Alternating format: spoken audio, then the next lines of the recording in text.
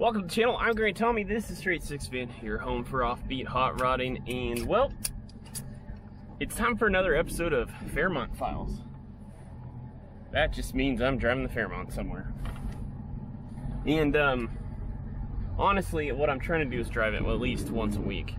And this is actually the same day as I recorded the last two episodes, so I have no clue when this is going to go up. So it's Sunday, October 10th.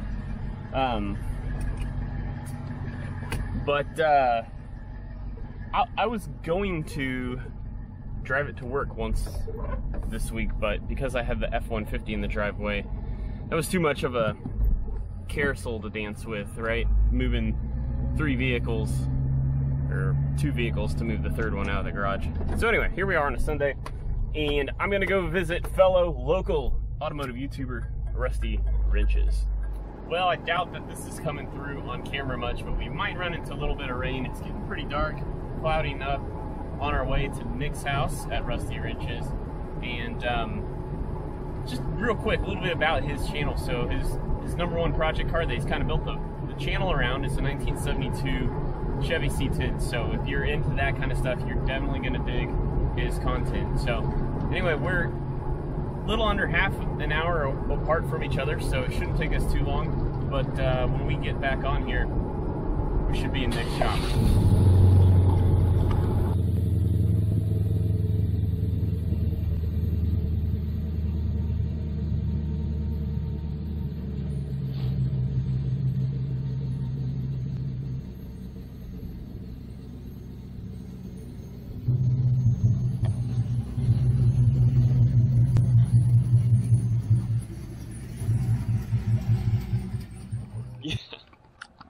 Well, here we are live on location at Rusty Wrenches.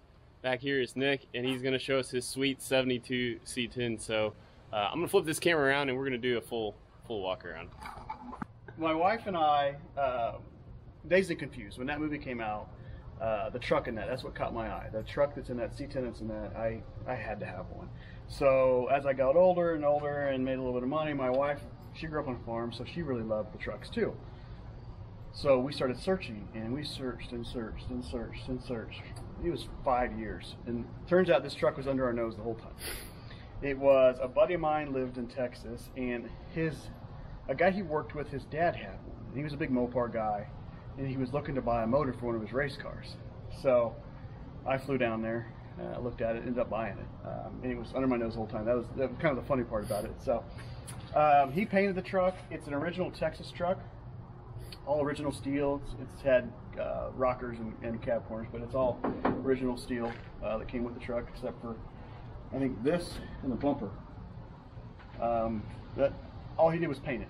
So when I got it, I put a motor, driveline, suspension, brakes. I mean, literally everything is brand new, and so every nut has been touched, with the exception of the seat and. I honestly think that's it. It's tailgate? Yeah, tailgate, yeah. Okay. Tailgate, yeah. Everything else has been touched, taken apart, rebuilt. Yes, because it's funny because the tailgate hasn't been painted. I had to get this painted. When I had it shipped from Texas, the guy that brought it up here was pulling it off the trailer, and something in the trailer swung and hit this over here, put a dent and a scratch in it, so I had to repaint all the white the week I got it home. Oh, man. Yeah, it's been fun. So I've always wanted one. Always wanted to do an LS, so this is my first adventure into it. What size are we talking? So it's a 6-liter. It's originally out of an 03 Yukon Denali. The bottom end is stock. It just got apart and put new rings and bearings in it, but it's got Texas Speed heads and Texas Speed cam. So it runs pretty good. Well, that's how bad it gets a little bit. Yeah. It made about, in second gear on the dyno, because we didn't want to kick the drive shaft, it made a little over 400 to a tire. Wow. So. Wow. Well, it looks good. I like that she kept the stock, like the plastic cover. Like there's something just it just looks right at home. Yeah, and I was kind of on the fence about that, and I had it on Instagram, and I asked, what do people think, and everybody kind of tended to go to the cover, so I put the cover on there. I'm not a huge fan of it, but it kind of makes it cleaner, because his truck intake manifolds are hideous. Yeah. Well, he did a good job too with all the, I mean, it helps conceal the wiring and everything. I mean, you don't, Yeah. I mean, you see my car with vacuum lines galore, and then I could like, I don't know, what you do. So much room for activities I know, here. Right? Well, the funny thing is, when I wired the truck, when I built it, all the wiring's tucked on the motor. You can't see the wiring when you take these covers off, because I originally wasn't going to run these covers. So all the wiring's tucked, so you don't see anything under there. And my intent on the build was to make it look stock-ish. So the wiring kind of follows a stock route. And it's all still here, but it kind of blends in and makes it look like it's kind of supposed to be here. Yeah. The main LS harness runs down back on the backbone of the transmission into the cab, so it's all hidden. But yeah, my intent was to make it cleanish, make it look like it should be here. Well, suspension-wise, are you responsible for the drop on it, or is this how you bought it? Yep. So I put it's got a RideTech street grip kit on it, which they say is 4.6. I'm thinking it's a little lower than that. Yeah. It rides really nice. It looks good. Yeah, you nailed the stance. I'm a sucker for like just barely seeing like the top of the tire and the bottom of the wheel well lip. It's like. And I actually raised the back 3/4 of an inch from where it was. This truck has a bed liner in it, which evidently is pretty heavy, because when I put it on there, it actually sat a little lower in the back than did in the front. I didn't like the look, so I machined some aluminum spacers beneath the springs to raise it up just a little bit. Some 4-wheel discs. Yep. What rear end do you have in this? So it's a stock 12-bolt. This truck was originally a leaf spring truck, and I converted it to coil springs and truck arms. So I actually bought, just actually down the road here is a guy that sells parts for these. So I bought a new rear end that was from a 72 and rebuilt it. So it's got 373 with a posi in it. So you got your stickers in the... Oh yeah. I always have them with you. I don't. Excuse my mess. It's a... Oh. You can look in my car. It's the same. A little houndstooth, is that a factory, or is that just you? It would have been factory. That is not the original seat. The original seat was just a black vinyl, according to the ID tag. But the guy that I bought it from put that in there. And it had a white dash pad in it, and he did the white visors. But the white dash pad was too much, so I changed it out. And I was going to change the seat out, but I really get a lot of positive feedback about it. So that's the #1 comment I get on my car. So I've just kind of left it. It's kind of it's hard to keep it clean, but people like it. Yeah. Well, if it wasn't the two-tone, I would say it looks a little. I don't know. It almost looks a little foreign, but because of the two-tone, like it makes a lot of sense. Fun fact about the two-tone: this is a Ford color. Oh yeah. Yeah. Cobra R. I think it was. Yeah. Yep. He liked the color, so that's what he painted it. And this white is actually from his aluminum that he was driving. How funny. Yeah.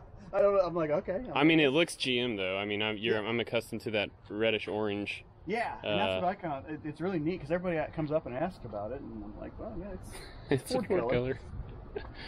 But at the end of the day, you know, it's all some sort of PPG something, right? Like, exactly. And I'm not loyal to any brand, so.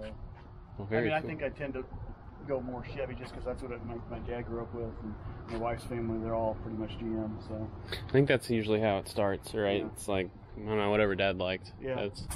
I mean, this is, truth be told, this is my first domestic car, so. Really? Yeah. Well, cool. Very cool.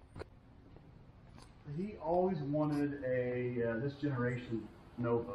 He actually wanted what they call a two-door post. So there's a B pillar, and this doesn't actually have it. But he finally got an opportunity to buy one. And, he wanted this color. And wow. Found it and bought it, and here it is. So, and it's a true SS car. It originally came with a 6-cylinder and a power glide, which yes. SS back in the day still came with 6-cylinder weenie motors and weird. That's the first time I've ever heard that. Yeah. So, but it's oh wow. 327 in it now. It's stupid clean. Yeah. He didn't drive it much. I mean, it had a full works history. I don't know when the guy he bought it from did it, but it's got QA1 coilovers. It's fun.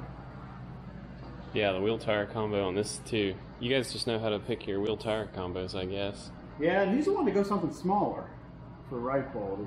Because he likes how mine, because I got those big fat tires on me. He likes the ride quality. So, but it's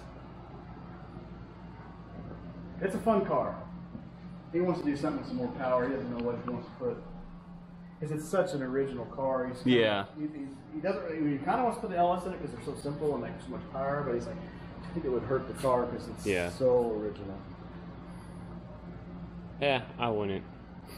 Yeah, I don't think he's going to. But. No, of all things, if you're gonna change one thing out, the power plant's that's okay. All right, Nick. Well, thanks for showing me your truck. Sorry I made you put it out in the rain, but it's a beauty and it's quite the machine. But Rusty Wrenches on YouTube. Make sure you check him out. He's got harassed him about the content because he needs to get a go-kart project going. But among a lot of things. But yeah, thank you for coming down. I do appreciate it. Thank you for the rain. Yeah, we haven't had rain for weeks, and here it is. Here it is. All right. Well, take care, Nick. All right, thank you, sir. Yep. Always good to catch up with another local YouTuber. Probably should have left just a little bit earlier because the lights still like to flicker on Project Low Fairmont. And as you can see, it's pretty dark out already. But I took as many back roads as possible, and so didn't get pulled over, so that's the good thing. But anyway, remember, go check out Rusty Wrenches. That's going to do it for this episode. Like, comment, share, subscribe. I don't care which one you do, as long as you do one. It really helps the channel out. To all my 6 fans out there, thanks for watching.